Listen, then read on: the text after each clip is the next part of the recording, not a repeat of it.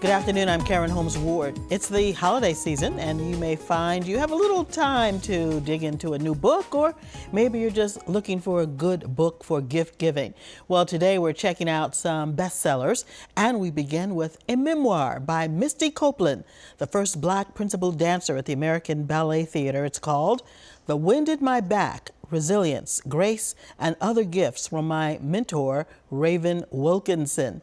Hi, Misty, how are you? Thanks for joining us today. Good to have you back.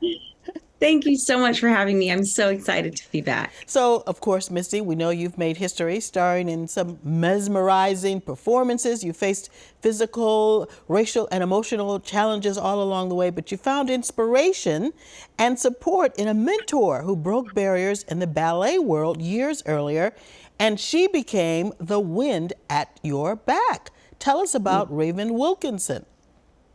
Raven Wilkinson, this is a name that more people should know.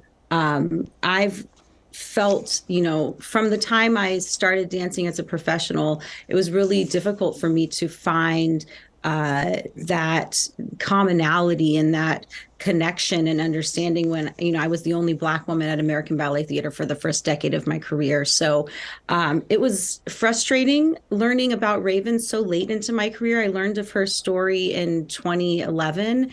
But at the same time, I feel like it gave me this second wind that I needed to keep striving towards my goal. Raven was the first Black dancer at the Ballet Russe de Monte Carlo in the 1950s. She joined the company in 1955, was promoted to soloist very shortly after that, which is so rare for a Black woman, even still today.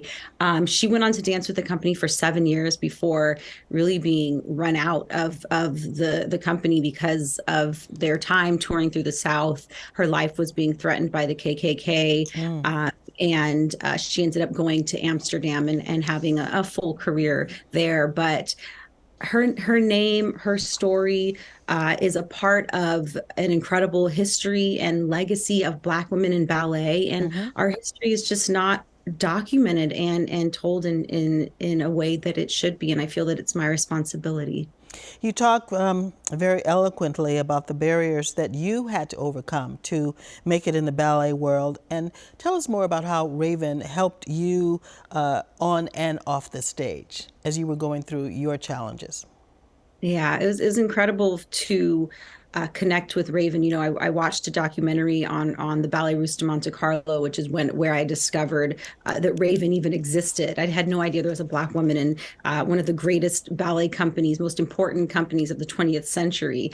And it finding out that she lived a block away from me in New York City on the Upper West Side was unbelievable. And then our friendship just blossomed from there. But she was a mentor like none I've ever experienced. I have incredible teachers and coaches and amazing Black women in my life, but Raven had a way of setting an example just by leading, by sharing stories about her past. There was never this in your face, these are the lessons you're going to learn. This is what I have to teach you.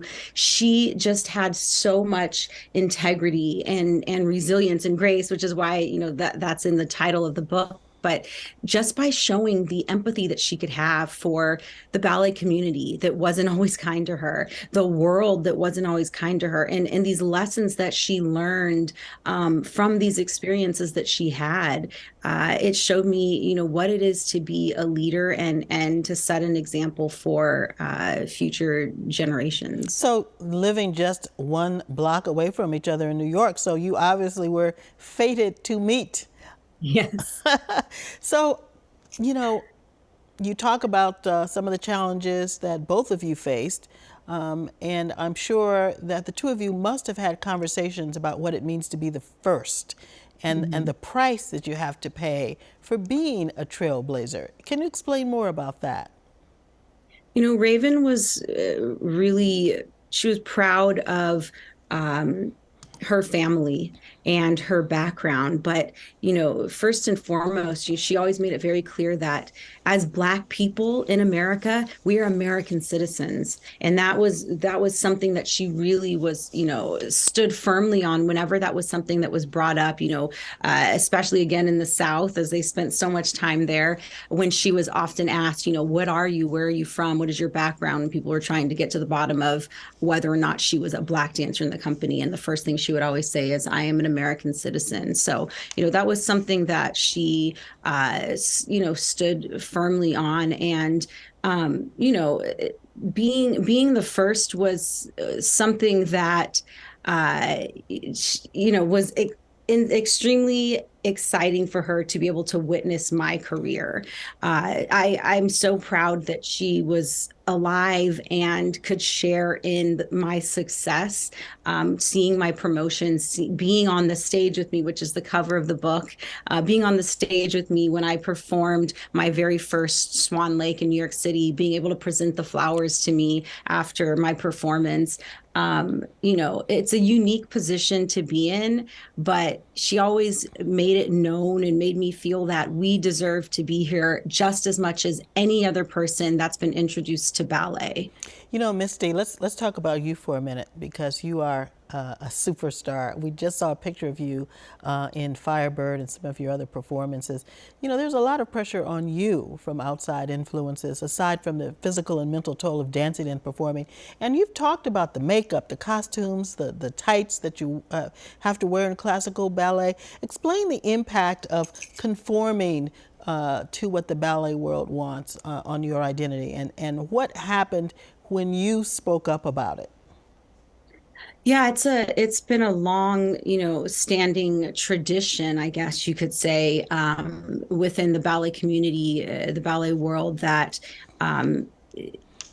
Black women are not something that a lot of the classical works have been built for us to be a part of, or at least that's what we're told. There are genres of ballet, one of them being called the Ballet Blanc ballets, which translates to white ballets. Swan Lake being one of those, Giselle, La Bayadere. And often within those ballets in the second act, where all of the dancers are to look uniform and all have the same skin color, all wearing white tutus. And often when a dancer of color is if they are given the opportunity to even be cast in these works, they are told to wear pink tights, which represent the color of the skin that should be on the stage, that's what they're saying to you, as well as having to color your skin in order to blend in with the rest of the dancers. And so what happened, Misty, when you spoke out about it and challenged the tradition? Yeah, I mean, there have been many times that I've spoken out about it.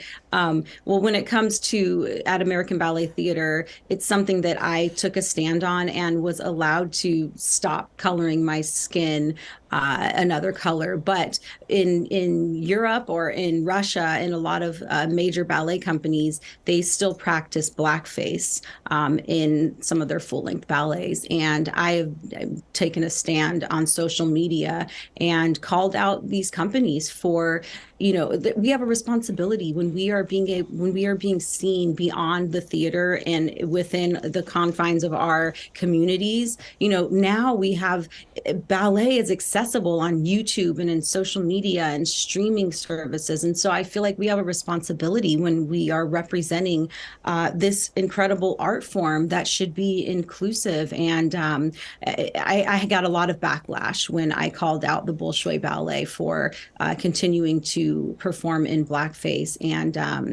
but it's something that is so important. It's so unbelievable important that we've been having this conversation in 2022. Misty Copeland, what would we do without you? What would young aspiring ballet people from our community do without you leading the way? We thank you so much for being here today to talk to us a little bit about your memoir. It's called The Wind at My Back.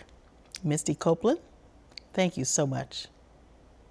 Thank you so much for having me. And some people in Boston had a chance to see you this past week as a featured keynote speaker at the Massachusetts Conference for Women. Channel 5 was one of the media partners for this annual event.